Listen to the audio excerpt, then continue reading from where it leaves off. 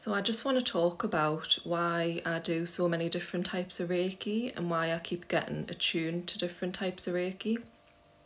One of the reasons is just because I love Reiki, but the main reason is, if you don't know already, when you get a Reiki attunement, you go through like a period of cleansing after that for usually about, like, the strongest time is like 21 days after you've had the attunement.